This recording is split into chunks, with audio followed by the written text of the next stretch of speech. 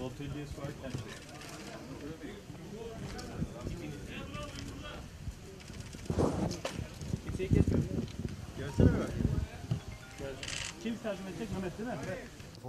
to Turkey. Welcome to Adana Demirspor. Thank you. Can you tell us about your transfer process? How did it go?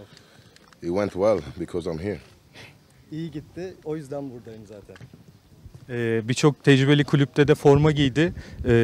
Yeni bir macera. Buraya gelen birçok yıldızla daha önceki kariyerinde yeniden farklı bir aşamaya geldi. Kendilerini gösterdi. Kendisi de Türkiye'yi bu açıdan fırsat olarak görüyor mu? Well, you played in many experienced teams, and now you're finally here. And now you get to meet with your former teammates, and this is a new challenge for you. What would you like to say about this? No, I'm happy. It's a new experience. It's kind of different from the others, but my objective is to aim for the World Cup. So I'm here trying to do my best to have this objective. Gerçekten çok mutluyum burada olduğum için. Benim öncelikli hedefim Dünya Kupası olduğu için burada kendimi göstermek ve Dünya Kupası'nda ülkemi temsil etmek istiyorum. Peki Adana Spor'da kendisini heyecanlandıran ne oldu? Hangi proje için geldi? What project made you feel excited about Adana Demirspor? The president. It's very funny. I like him. Çok eğlenceli bir insan. Gerçekten çok sevdim kendisini. Kendisiyle hiç diyaloglarından bahsedebilir mi bize? Bu kadar sevdiren neydi onda? What made you like our president so much? Can you tell us about any dialogues you had? He looks like a very straightforward person, and I'm straightforward, so I like this kind of behavior, and we find agreement very quickly because my agent also is a straightforward person, so that's why. Kendisi gerçekten çok açık, net bir insan. Ben de böyle biriyim. Aynı zamanda menajerim de böyle. Öyle olunca her şeyi konuştuk ve çok kısa sürede sonuca ulaştırdık.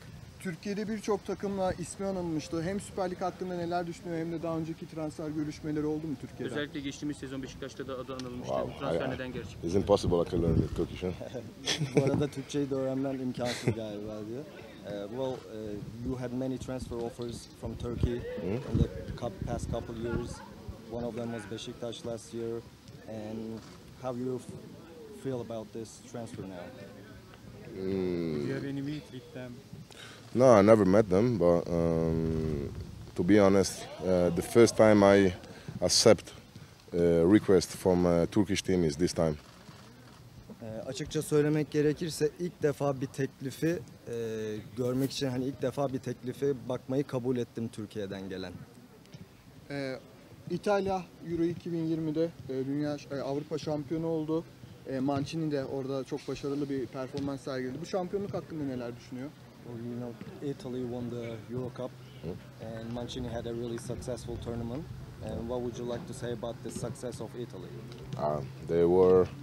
We didn't actually have superstars in the team, but they play as a unite team. They are very good guys, and they have obviously big qualities. And full congratulations to them because they did great things. I'm not sure if they understood still what they did, but in the years they will know they did something that only the top players in the world did. Takımımızda aslında süper yıldızlar yok ama gerçekten çok iyi bir hava oluşturdular. Beraber oynadılar. Aslına bakacak olursanız şu an için elde ettikleri başarının farkında olduklarını düşünmüyorum ama yıllar geçtikçe ne kadar büyük bir başarı elde ettiklerinin farkına varacaklar. Sezonun ilk maçı da Fenerbahçe ile olacak. Bu maçta kendisini izleyebilecek miyiz? Our first match will be against Fenerbahçe and will we be able to see you on the field?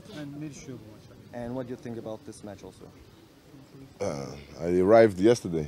I need to get to know even my players, so don't ask me about Fenerbahçe. I don't know. I just know Özil played there, so that's the only thing. Daha yeni geldim buraya. Henüz antrenmana bile çıkmadım. Onun için böyle sorular sormazsanız sevinirim. Şu an için Fenerbahçe ile ilgili sadece Mesut Özil'in oynadığını biliyorum.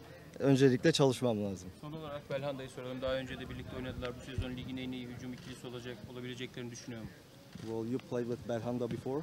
Yeah. And you think for this year, you think you will be a successful couple and become successful Yeah, in this league? I think if I don't score a lot, it's Belanda's fault because in Nice I score a lot because of him. So if I don't score, it's because Belanda is not good. No, I'm joking. It's just I give impression, but Belanda is an amazing player. With him, on top form, I can do very well. Belhanda gerçekten çok iyi bir futbolcu. Eğer çok fazla gol atamazsam bu bilin ki onun suçudur. Bunu şaka olarak söylüyorum tabii ki. Kendisi gerçekten çok iyi bir futbolcu. Umarım iyi şeyler başarırız beraber. Thank you very much, man. No problem. Bye.